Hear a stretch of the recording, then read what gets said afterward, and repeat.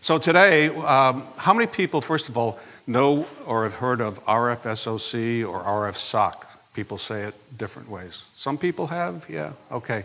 Anyway, as you know, Pentek is a board-level company that has produced software-defined radio boards, A to D, D to A converters, FPGAs for many, many years. Typically what we do is we come out with the latest products based on the latest devices from people who make FPGAs or A to D converters or maybe even processors or DSPs. We put them together. This presentation is going to be talking about a new kind of product that does those functions in a completely different way for the first time. So let's take a look. First of all, RFSoC stands for radio frequency on a chip.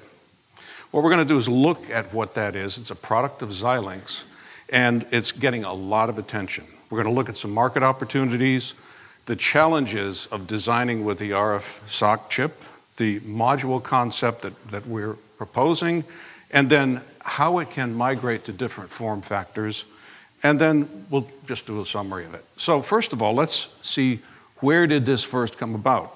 In February, almost 2 years ago, Xilinx announced the RFSoC chip, and it was quite a lot of big news. And it combines the RF section with a MP, or a multiprocessor system on chip, which has been around for a while, but putting everything into a single chip.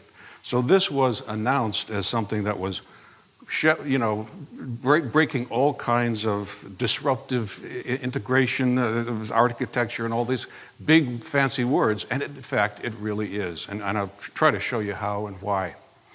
So it's built on the Xilinx UltraScale Plus fabric, which is their latest fabric. And what it has as a basic FPGA engine is the DSPs, high performance I/O, general purpose I/O, block RAM, internal RAM, memory controllers, gigabit serial lines that run at 28 gigabits per second, which can support 200 gigabit Ethernet interfaces right into this chip. That's quite a bit, and the Mac engine is built in as a hardware resource. But that's just the beginning. In addition, Xilinx has integrated into the same monolithic device A to Ds and D to A converters, 8 of them, 8 channels of A to D, 8 D to As, and these are quite respectable devices. The A to D converters run at 4 gigasamples per second, and the D to A converters run at 6.4 gigasamples per second. That's all inside the same chip. But wait, there's more. There's a complete multi-processor ARM system built into the same silicon. So what's in there? Well, there are 4 of the Cortex A53 ARM cores. There are 2 of the R5 real-time cores. There are resources like memory controllers, system controllers, a security module, platform management, we've heard about that today, as well as a lot of connectivity for I/O that's typical of what a single board computer would have in an open VPX or any other system environment.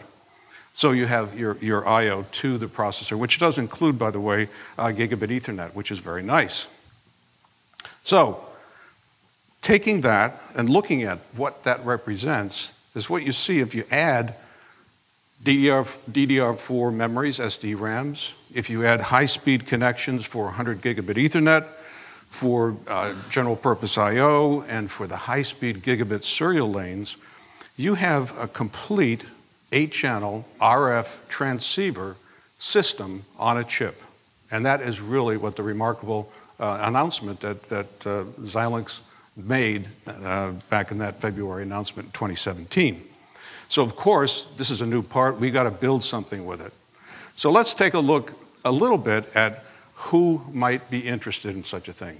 Well, first of all, there's a lot of Mil-Aero applications, radars. Every radar system now is mostly a phased array antenna, where you have multiple A to D converters and D to A converters driving and receiving signals to and from the antenna for steered operation, electronically steered arrays.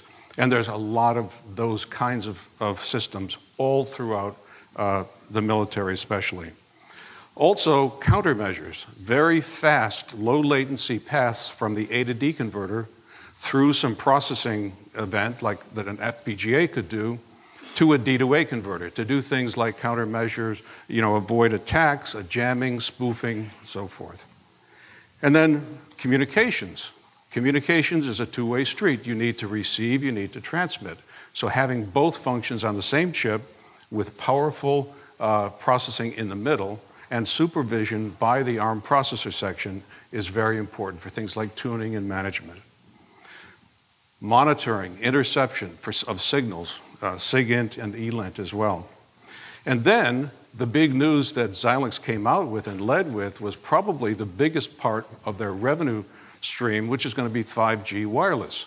Every wireless tower that you see has to do what? It has to receive signals and transmit signals, and they have to be beamformed to get the spatial diversity across the area of coverage. So, as usual, we can take advantage in our Mil-Aero niche of some very important products that are coming out to support mass markets like 5G, for example. So how does it change our market? Well, if you take a look at what's inside, if you take the ARM processor, you take the A to D converters and the D to A converters, and you take the Pentek UltraScale Plus FPGA, if you take them as separate, discrete devices, and you compare them to the size of the 40 millimeter square RFSoC chip, you're getting at least a 50% reduction, probably a little bit more in terms of space. You also get reduced power because the connections that have to be done between the A to Ds and the UltraScale no longer exist because they're already on the chip. So all the interconnect power is eliminated. You have cost savings because it's a more efficient, more economical implementation, and it's very low latency compared to most other solutions which are now using JESD 204 links in the A to D and D to A converter interfaces. So what does all this mean? What can it do for us? It allows us to take this smaller package and move it up closer to the antenna. We've been talking about getting closer to the antenna for many years. It gives us the wideband links we need with those high bandwidth A to D converters.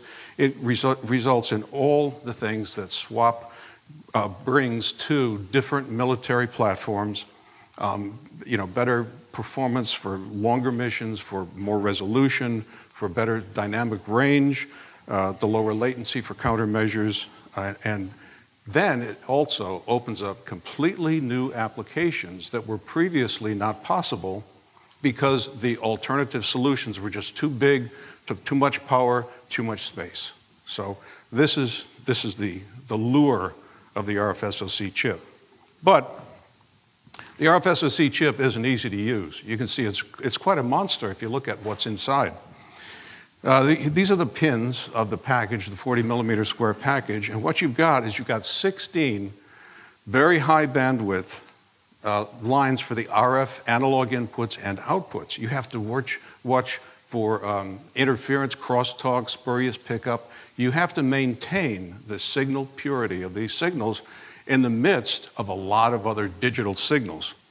You have to be very careful with your clocks. Clocks are as critical in terms of signal purity as the RF signals themselves. We have gigabit serial lanes for PCI Express Gen 3. We've got the 28 gigabit lanes for the 200 gigabit Ethernet. These are, very high speed. They radiate a lot. You have to tame those signals to avoid contamination. The chip requires 13 different power supplies, okay? That's really convenient, right? So some of them have to be very heavily filtered.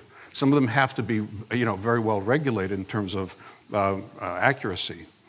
The ARM processor has I/O, which includes the 1 gigabit Ethernet, and then it supports 2 banks, one for the FPGA and one for the ARM processor of DDR4 memory running at 2,400 mega transfers per second. So you've got this, and then you've got some thermal management you have to take care of.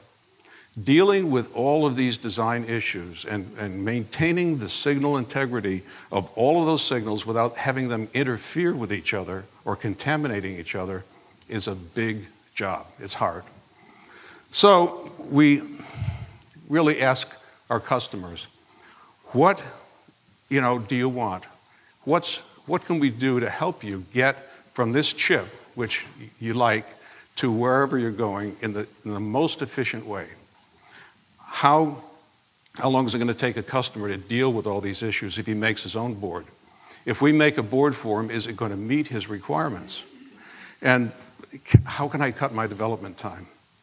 So we had feedback from customers that said, this is really great, but I need something that's small because I've got to go into a small space.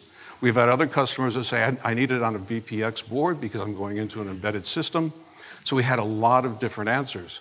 But many of these customers wanted something that they could put into a very small, limited space environment. And so we tried to figure out how can we get this product into the hands of our customers so they can take advantage of the chip. So we came up with an idea. What if we were to follow a lot of the standard practices in our industry for many years and make some kind of a mezzanine card? Unfortunately, the mezzanines that we're making now, the FMC and the XMCs, really don't lend it very well to the extreme amount of I/O that the RFSoC chip presents. It's a very challenging device, as you can see.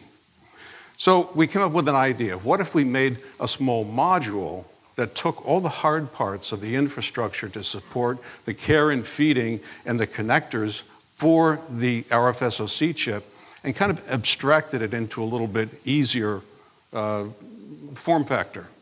So adding connectors, adding 13 power supplies to this so that you only need to bring in one 12-volt supply, including the memories, interfacing to the memories, doing all of the design signal integrity analysis of all of the critical signals that go in and out of the chip to maintain the signal integrity and performance of the gigabit lines, clock management, health monitoring, and to give our customers kind of a head start on all of the most difficult challenges of designing with this chip.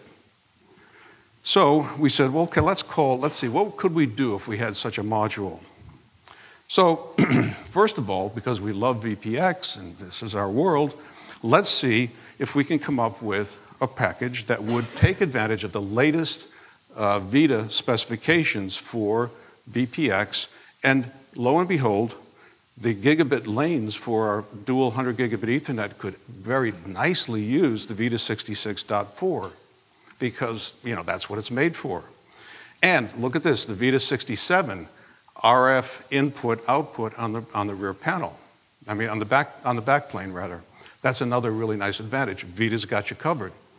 And then the new standards that were adopted for VITA 65.0 and 1 back in 2017 give us some really nice radio clock distribution that allows us to synchronize multiple boards in a slot, which is essential for any phased array application. And a lot of other things that new standards for optical and for RF were developed as well.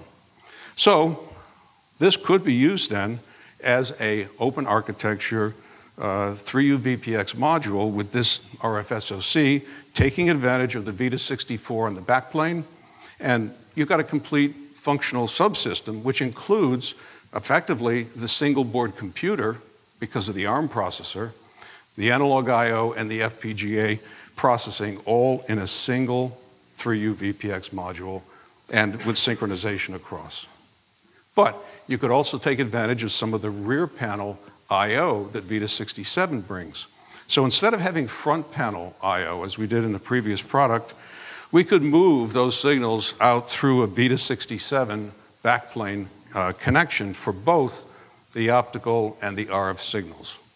And now that simplifies your system integration because you get rid of these cables that are a maintenance issue for many systems. Front panel I/O is sometimes not even possible in some systems. You could even put this module on a PCI Express carrier, and now you have a low-cost development platform that you could do, software development or even deploy it in a benign environment where you don't need the full mill rugged specification. But the thing that interested many of our customers much more was migrating it to their own custom platform. So what we could do is we could give them a standard platform like 3U-VPX and say, okay, start with that, you do your development, we'll give you some help and let you get all the information, the design rules, to use the RFSoC on a custom platform that you design yourself. It could be any shape, and this is one example, let's say of a small single RFSoC module, and you keep the standard 3U-VPX board for development as you go along for testing. What you can do with such a small module, for example, is put it into a sealed enclosure, and then with the suitable connectors on the edge of the board, bring in dual 100 gigabit Ethernet optical lanes. You could have your command and control coming over gigabit Ethernet and 12 volts power going up into the board.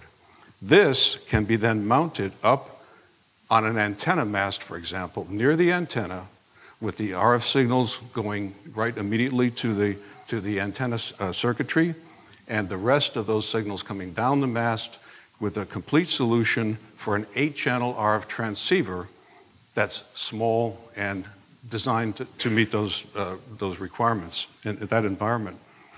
We also have customers who just can't get enough channels. 128-channel system, a 256-channel system. This is really where the RFSoC really benefits. And so the point there is somebody who, let's say, has a 64-element antenna could take a single printed circuit board, a custom board that they make, put 8 of these RFSoC modules on it, and put it behind an antenna array like this, and have all of that processing right up there by the antenna and behind the antenna to eliminate a lot of cabling that otherwise would be necessary. So these are the kinds of applications that our first customers told us about. And then we had other customers who said, gee, you know, now that you have this, we can really put this into a UAV. We have one customer who's putting it into a missile. We have other customers that want to put it in, an aerostat, a balloon.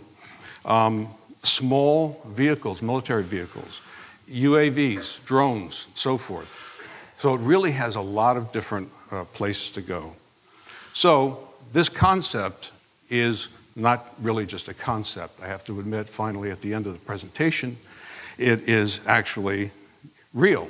And so here it sort of looks like 2.5 inches by 4 inches, and it really takes advantage of the latest technology in printed circuit board design and layout, and it abstracts away a lot of the difficulty, giving you the analog circuitry, I/O, the RF SoC, RF signals here, the digital signals over here, to give you a complete solution in this module. So it's real. We offer a design package, documentation for anyone who wants to take the module and move it into their own custom platform like the ones we've talked about. It includes artwork for our 3U-VPX carrier and all of the rules, the design rules, to let it get you going as quickly as possible. So, last slide. Xilinx really did the industry a big favor in coming out with this new technology device. We want to make it as easy as possible for our customers to get it into their system, whether it's a standard 3U-VPX system or whether it's a custom system that they want to involve, and anything in between. So this then is the goal. We use the Xilinx Vivado tools, and the Pentek has a lot of tools and example codes and built-in working examples. The product did win Best in Show award at the AOC show just last fall. So we're getting a lot of really good response from the market and the community.